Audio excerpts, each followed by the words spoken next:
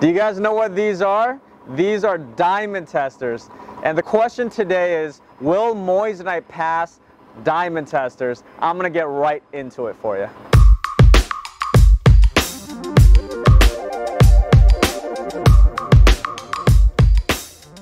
So the way I had set it up here is from left to right, okay, and the reason why I did it this way is because I'm going from, in terms of price points, from a least expensive brand, okay, to a mediocre brand to a more of a premium brand. So in the jewelry business, there are different types of brands. Obviously, in any business, there are different types of brands for equipment that you may want to use. But in the jewelry business, you know, there are certain brands that we also use as well, okay.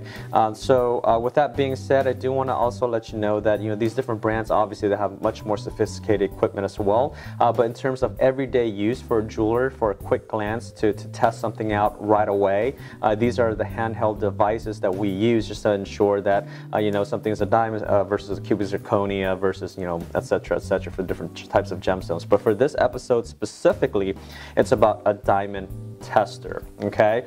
So let me go ahead and go over this brand first. This one is made by a company called, I actually don't know how to pronounce that, it looks like Colt J, okay? And basically this is it's called the Diamond Tester Selector 2, okay? This is something that you could easily buy offline. Matter of fact, you can probably buy any of these offline. This thing probably cost us anywhere between, I believe we purchased for about 20 bucks online, okay? This is very inexpensive. It's something you could use. I wouldn't say that the accuracy is all there, but you know, it's good enough, okay?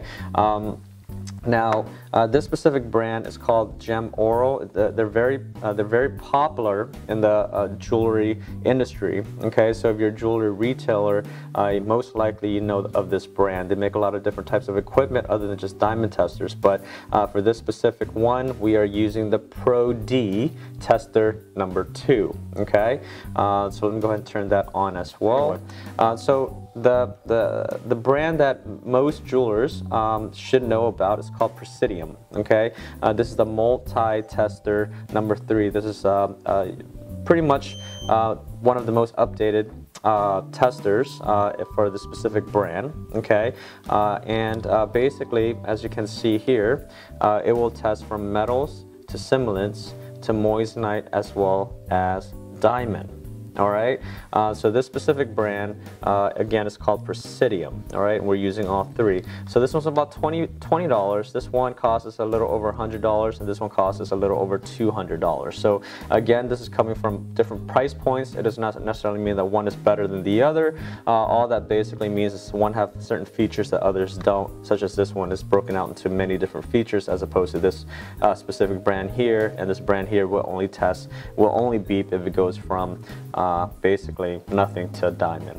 All right, so my next point is, how do these different diamond testers, how does it test you know, from one stone to a diamond? Basically, the one main characteristic of a natural diamond, or a diamond, even if it's a lab created diamond, is that it's a huge thermal conductor. In other words, it conducts heat very well. Okay, so these diamond testers, what it's doing is it's testing, okay, if this specific stone can conduct heat at a high level. Okay, so if it can conduct heat at the level of a diamond, and then it will beep, or in other words, the bar. Okay, the bar will go all the way up to the diamond. It'll start beeping. Okay, if it conducts heat to the level of a diamond. All right, same with this one as well. And if it doesn't, then it'll basically indicate it's a metal, a simulant, a moissanite, or a diamond. All right, so that's basically how this equipment works. So it doesn't test the hardness, it does not test the Mohs scale, it doesn't test the optical properties. What it tests is the heat, the way a stone conducts heat. Okay, so that's pretty much how that works. With that being said, let me go ahead and take out a few diamonds as well as a few moissanite to go ahead and get this process started. Alright guys, so I'm going to take out 2 diamonds actually. Okay, so to prove to you these are diamonds, I'll take out the GIA certificates here. Okay, so this is GIA, and these are the specs, similar to what I've done in the past. Alright, so I'll take out the stone. This is the specific stone here. Alright, okay. So So that's the diamond there. All right. This is basically a round, about a 7.8 to 0.9 millimeter. Okay. It is a 1.9 carat. All right. Now, the next diamond that I'll be taking out is also GIA. Okay. Here are the specs of the stone. This one is a cushion modified brilliant as opposed to the round. All right. And this one is a slightly elongated stone. It's about a 6 by 5.5 millimeter. Okay, so it's almost squarish, but not exactly. So let me go ahead and take that out. So just for your reference, it'll be easier this way. The diamonds will be on your right side, and the moissanite will put on the left side. All right. So for the sake of comparisons and making sure that this is as close to an apples comparison, the closest moissanite size that we have is a fab moissanite that we'll be taking out is approximately an 8 millimeter. That one's about a 7.8 to 0.9 millimeter. Okay. So I'll take this out here.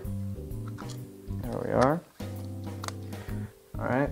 And then this one is also a fab moissanite. It's a cushion, but it's more of a even-sided stone, so it's about a 6 millimeter, 6 by 6, as opposed to this diamond, which is about a 6 by a 5.5. Okay, so this is as close as it gets compared to the diamond that you see on your right there.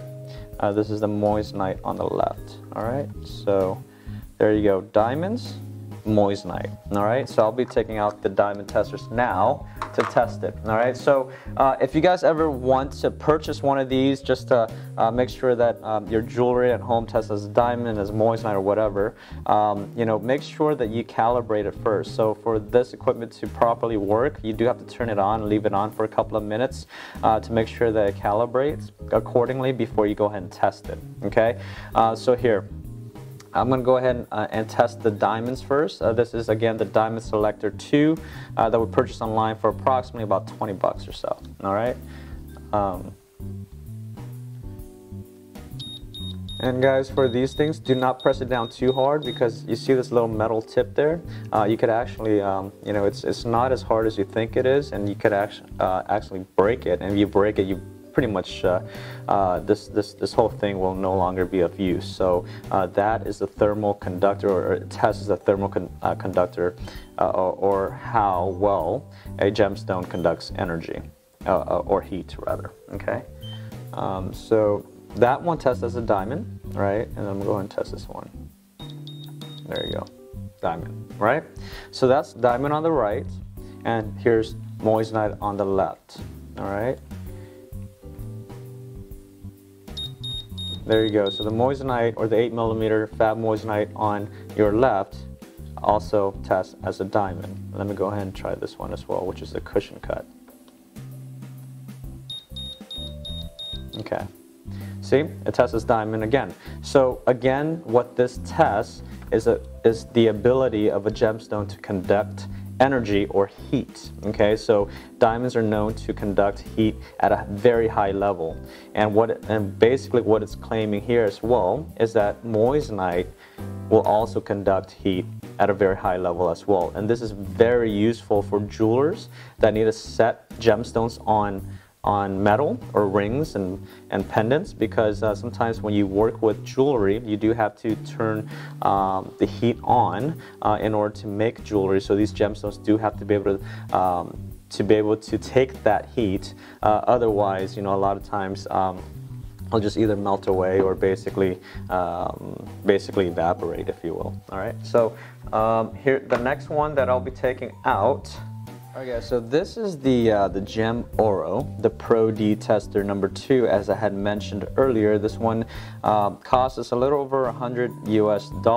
Okay, and again, it may be more, maybe less. I don't know. We purchase things within the jewelry industry, so we get things at wholesale. But for retail, might be a little more. But if they do sell retail, I'm not sure. But anyway, with that being said, what these diamond testers test, again, I just want to emphasize, is the thermal conductivity of these gemstones. Okay, diamonds as well as moissanite both can conduct energy or heat at a very high level. So, so if it does, then it should pass as a diamond. Now, again, on your right-hand side are the diamonds. There you go. There's a diamond. It tests as a diamond. Okay. There you go. Tests as a diamond. Moissanite is on your left-hand side. Also tests as a diamond. And also tests as a diamond. All right. So the third piece of equipment is called the Presidium. Okay, so it's a multi-tester number 3.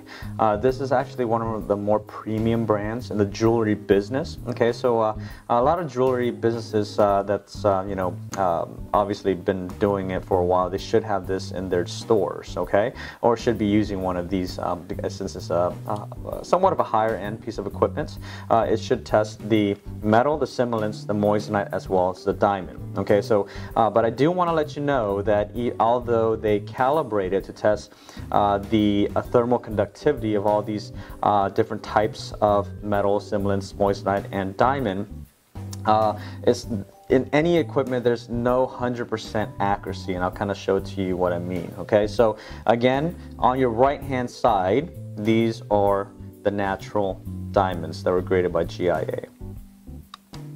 Okay, so that tests as diamond, it works, right? This also tests as diamond, that also works. Okay, so on your left hand side is the moissanite, so it should go to moissanite. Okay,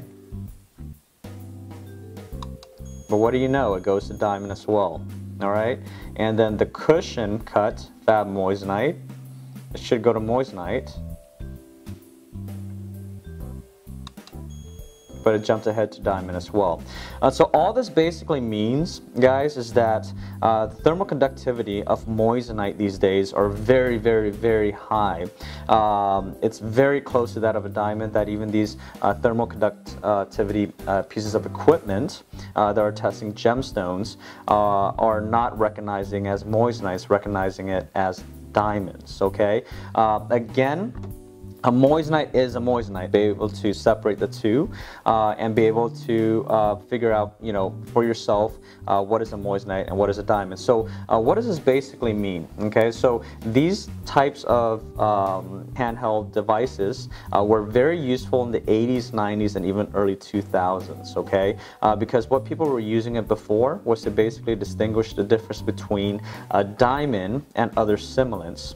Okay, such as cubic zirconias, or other types of crystals that people were making to basically have similar optical properties of that of a diamond. So for a jeweler, it was safe to own one of these pieces of equipment to identify that, if they were, and to also show their customers that they were selling diamonds as opposed to similants. Now, with that being said, since moissanite's been around for the last 20 years, the R&D or research and development of moissanite is, has definitely improved quite a bit, not only in the optical properties, as you can see here, and everything else that I've gone through in my other videos, but even in the thermal conductivity test of these equipment, it cannot recognize, or for a lot of times it won't be able to recognize if it's a moissanite or a diamond.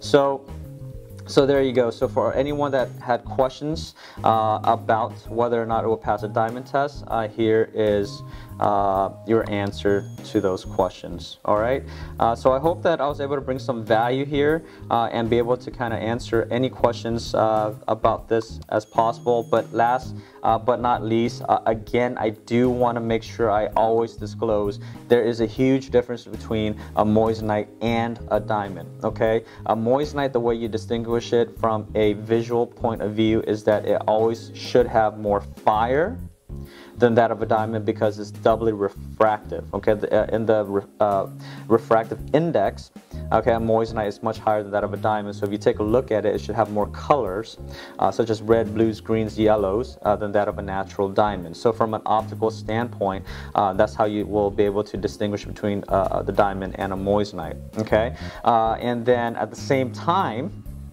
All right, so if you were to ever purchase something and it was questionable, and you want to make sure that, okay, if you were to spend, for example, $30,000, $40,000 on a diamond versus, $300 on a moissanite, and you want to know for sure, then always send it to a lab. There are other much more sophisticated ways that a laboratory such as GIA can test if it's a diamond or a moissanite, so that you can have a peace of mind. Okay, so that's the reason why a lot of people nowadays, if they're to purchase a diamond, they want to make sure it's certified from a reputable source. Okay, and if it's not certified, they'll send it in to make sure that, hey, they are getting a diamond as opposed to a moissanite. These things are just really good for a quick glance, a quick QC or quality control type of test, but it should not be used to distinguish whether or not it is a moissanite, a diamond, or simulant. This is just more for a typical everyday use, just to do a quick QC test. But for sure, if you want to have a definite answer, then the laboratory is the way to go. So it may cost you a little bit more money to pay the lab to test if it's a moissanite or a diamond, to grade it if it's a moissanite or a diamond. It may be a couple of $100 to do so, but if you do own, for example, a $40,000 diamond, it may be worth the time and resources. Alright guys, so I hope you guys really enjoyed what you saw there. I hope I was able to bring a lot of value to you. This is definitely a different take on what we normally do. Again, keep in mind that a moissanite is a moissanite and a diamond is a diamond. But if you do have a very expensive diamond and you're worried, send it to a lab. That's probably the best way to figure out if it's a moissanite, diamond, or other type of gemstone, okay? And if you want to see if your moissanite test is a diamond, that's a great way to do it as well. Okay, so with that being said, again, if you haven't subscribed to the channel already, definitely support us. Our goal here is to hit 10,000 subscribers by the end of the year, okay? So thanks again. We appreciate you from the Fire and Brilliance team, and I'll see you again next time. Goodbye. Hey guys, I might have ended it a little too soon just a minute ago. I wanted to add an extra tip, okay? So if you are interested in sending diamonds to a lab, the one that I would recommend is a school that I went to, is the Gemological Institute of America. That's where I went to study gemology. It's one of the most reputable in the States here, in the United States, and definitely one of the most reputable across the world, okay? So sending diamonds and other natural gemstones, that's where I would recommend. If you want to send a moissanite into a lab to verify that it's a moissanite, that I would recommend sending it to PGGL, okay? So with that being said, diamonds to GIA, moissanite to PGGL, just in case you want to verify your gemstones and for your own peace of mind. All right, so with that being said, thanks.